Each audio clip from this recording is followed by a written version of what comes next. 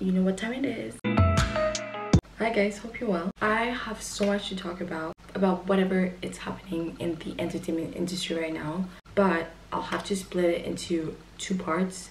First part is about what I've been watching online, and the second part will be more so about the music industry more specifically, because I have so much to talk about. Interesting. Anyways, first thing I'm going to talk about is the fact that I've watched the first season of Love is Blind UK. I've seen the discourse, I've seen it all, and I've been obsessed with that show. But it made me realize, and similarly around that same time, there was also a lot of buzz around Love Island US. To be honest, I don't really watch those shows. I watch Ashley, Marie's, and Remy's podcast, and they talked about the fact that there's so much unseen footage that is unavailable to the public. It's very crazy because we only see a small part of everything that's being filmed. Also being an avid watcher of the Real Housewives franchise, I remember back in the day they would always release an unseen footage episode at the end of the reunion, after the reunion, and I don't think they do that now, but I don't know if it would be like it would become a thing again, especially with Love is Blind UK and I think for Love Island US they have released some unseen footage, and on one side it is interesting for the viewer because they get more content and they get to understand more of the dynamics, but on the other hand I think it is very important for production companies to also protect the contestant, because they're essentially everyday people, and from just overnight they just are treated as celebrities. Everyone is like bombarding them with questions, and some people, especially if they're disliked, they can be really hated quite quickly and quite harshly. So it is very important to protect these contestants, especially from when there's a lot of talk recently about the parasocial relationship with superfans and how heavily attached they are to their celebrities. So I see a side where there's no need to release the unseen footage. What we see on TV is what we needed to see, and that's it. But I also wanted to point out specifically about Love is Blind UK, in the sense that Jasmine told in an interview that out of the 15 couples, there were 11 that made out onto the engagement part, and yet we only got to see 6. I was like, 6 engagement out of 11. So I'm trying to understand from the production company perspective why they would showcase more 6 people rather than not all. I think it would be more interesting to see all 11 contestants, but then again there might be the project concerns and all that. So some people might, but then I would say some people might want to be more so behind the scene. But then again, when you sign up for that kind of experiment, I would think that they also sign up to the fact that they're going to be filmed, that their life change overnight. Looking at the trip in Greece with Love is Blind, there were only 6 couples, and then makes you think that the other couples out of the 11, does that mean that they didn't go to Greece, or did the production company said we're gonna split the group in half? Maybe they filmed the other. I don't know. These are really interesting questions. As I was watching the show, and I also realized that when I was watching Owning Manhattan, but I've been more aware of the music that is played in shows and movies, and I think Netflix should just throw a feature where they put the music playlist of each episode or of the movie, so that if someone is really interested in the music in the background, they could just, you know, like click add to Apple Music, add to Spotify account. That would be such a game changer. So I think that could also be a great way for artists to get a new audience. And then speaking of movie, I feel like everything's being transitioned. It's so funny. Pharrell Williams is apparently doing a movie, his biopic in that Lego universe, which is so interesting. It's so different compared to the news that we've had saying that we will be having a Shrek 5, Incredible 3, there might be another Lilo and Stitch. Like every movie from my child is being remade. The fact that Pharrell is doing a Lego movie about his life or his music career is really interesting, because when we see other celebrities biopics, it has to be really serious and very, you know, like Oscar worthy and be a serious project. And I think Pharrell is doing like Yellow Guys, we're doing Legos, we're gonna sing, we're gonna dance, and that makes me think of what other artists could do that type of, you know, like quirky, fun biopic like that, I'm thinking like what celebrities could do their biopic based on like Despicable Me universe, like with the minions, you know, like oh my god, that would be so fun actually. Or like within the Sims universe, which is not a movie, but it could be cool. Like a Dr. Seuss. Oh my god, guys, imagine Dr. Seuss inspired biopic. I will watch that. Like, it has to be the right project. Pharrell Williams is unexpected, but the fact in my head is the fact that he has been such a big important player in the fashion industry, in the music industry. He could do a bit of everything, so I'm not surprised. Actually, I am surprised he didn't do a biopic within the Despicable Me universe, because he did 2 really popular songs for Despicable Me. And sir, what? Okay, that's actually quite interesting. But yeah, I actually would see, I don't know, I'm just throwing out ideas. Oh, I don't know actually. I would see Taylor Swift do a biopic like surrounding like a cat universe, or like Jenna Ortega has been like, I want to say Tim Burton's muse in some ways, so she could do something like a Caroline inspired biopic with. But then again, the thing with biopics is that you have to have lived quite a certain life. You can't just do a biopic when you're like 15 unless you have gone through immense stuff, or it's surrounded by a big event that has shaped someone's character. Then I would understand. But if you're like, I don't see myself doing a biopic when I'm only 22. Like, there's no point in doing that. But I would be interested to see in the upcoming years if there are other actors or other singers doing stuff like that. I could actually see Ariana Grande do a biopic, but on Broadway. Yeah. Or I forgot her name, but the woman who plays like the mean woman in Ugly Betty, or she was also playing in Desperate Housewives, that she could literally do a biopic on Broadway, and I think could do really well. Hey guys, this is the next day, and I forgot to talk about one last topic that I really wanted to discuss a bit further. And as I'm filming this, the Paralympic Games are due to end later this week. I don't understand why Paralympic Games are always after the original Olympic Games, because first of all, for some reason, I think these Olympic Games felt really long, and that also may probably due that there are a lot of more events, a lot of new sports being introduced, more athletes participating at the Olympic Games. And that is also interesting because as someone who watches tennis avidly, like I grew up watching tennis, there is this new sentiment that there has been a lot more tennis players participating at competitions, to the point that some championships overlap each other, and a lot of athletes have said that they have to be more strategic because about which events they participate in, because they essentially don't have any time off. Because of that also, there has been a lot more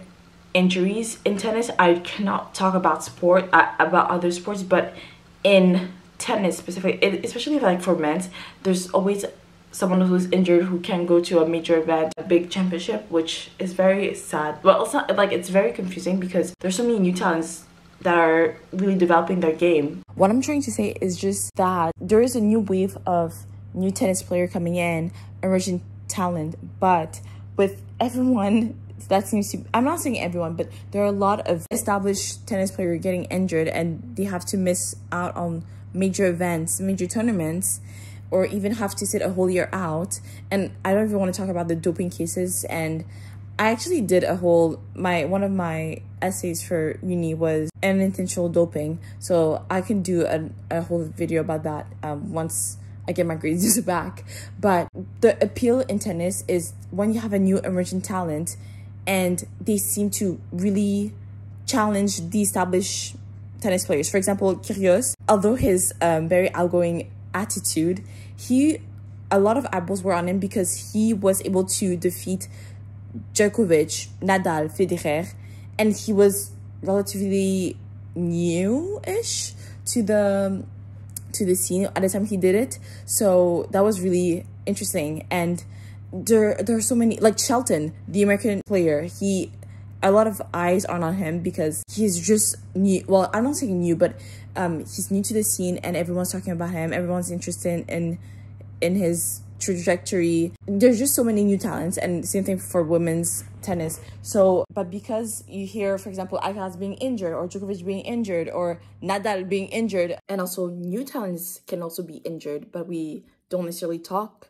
or hear about them that much. Maybe it will give the opportunity for example, the tennis organization to work on the schedule and make sure that tennis players have the time to rest so that they can start the tour really well throughout the entire year. But just to go back to the Olympic Games, to me it felt like really long, but yet there has been a lot of media surrounding the Olympic Games, as always.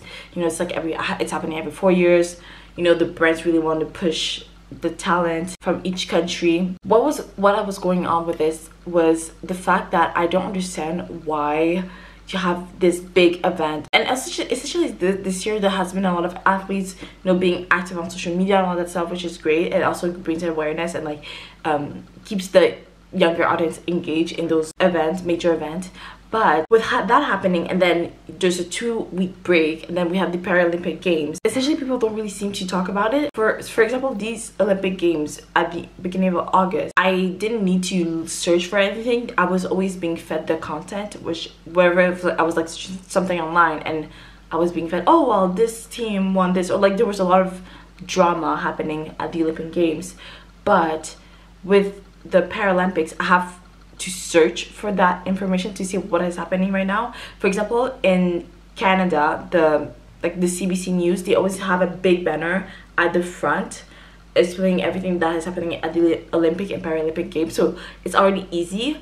And they might do sometimes for some French news outlet, but in the English newspapers, or like the news websites, I have to scroll a bit, and then it says, oh, sports, I don't know, this athlete won the Paralympic medal, or this, it's really weird because I'm pretty sure that as I'm filming right now, the UK is, well, not the UK, the Great Britain is number 2, which I would think they would like promote it everywhere and all that stuff. No, but also the Paralympic Games happen after the Olympic Games. It's a bit weird. It kind of feels like it's like an afterthought.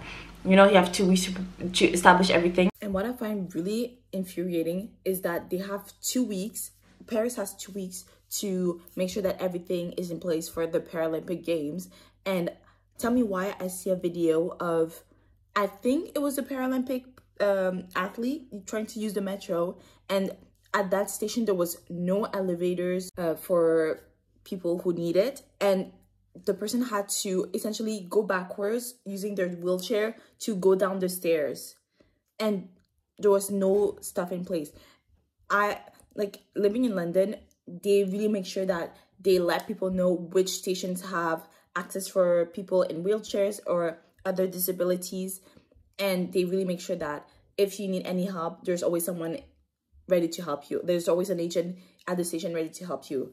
And apparently there was none of that in Paris. And you know that the Olympic Games are in your city, and there has been no established, like nothing put in place for that. So I was really shocked. Actually, I'm not that shocked, but I was really mad to see that video. And yet they had 2 weeks, apparently 2 weeks after the Olympic Games, to figure it all out. In my head, it would make more sense if either they put some events, some like Paralympic and Olympic events at the same time. So you would have, instead of doing Olympics, then a break, and then the Paralympics, you would just do 1 big month of Olympic and Paralympic Games. Like once the swimming events are done, you would do the same but for Paralympic athletes, or like you just alternate between events. I think that would keep that could just create more incentive. And also like I think if for example Paris were, or I mean the next event is going to be in LA, but LA could say, okay, well, you get the ticket for like the next 2 events, which is both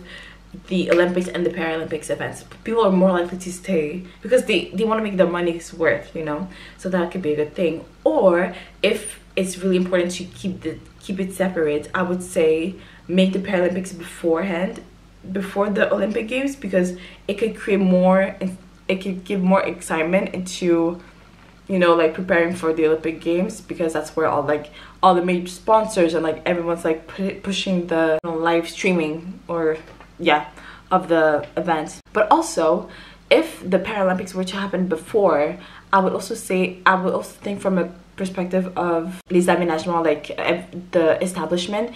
If you already have the accessible, providing like lifts or making sure that the sideways have a little thing for the people disabled, or having anything in braille or all of that stuff already in place, that would also give an incentive to the like any disabled spectators to actually go to the Paralympics and Olympic Games. Because 2 weeks, and a lot can happen in 2 weeks. A lot of people can just forget about things within 2 weeks, you know? How quickly people just like forget about something or lose interest in something within 2 weeks. So I would just say do the Paralympics, and then right after, right when you're done, you don't even need to reinstall anything. You can just keep all the infrastructures in place that was more accessible for disabled people, and then just make it continue for other people. Like, you know, it makes more sense. Yeah, I don't know. I don't really see anything happening. I have to search for the thing. I have to search for the information. And even when I go through pubs and all that stuff, there's nothing there's no live streaming of the events for Paralympics. So I don't even know how people are, are people just waiting for the news to report on the stuff? Or, I mean, that just sucks. It's just a missed opportunity. And of course you could say, well, the sponsorship, I see it more as an investment, you know, making sure that people are, if you give more access to people to watch the games, I think it could incite some kids to say, you know what, I want to go into fencing, or I want to go into swimming, or even for Paralympic kids, even for disabled kids, because say, you know what, this person is doing really well, I want to pursue that as well. So not everything has to be like profitable for you, you know. If it serves a better good, like if it serves a better purpose, I don't see anything wrong with, you know, losing a bit of money to help more people. But you know what, those companies don't want that. They want to make money, and that's it. Anyways, I don't know, I'm just rambling, but yes, that's all I wanted to say for now. Okay, bye.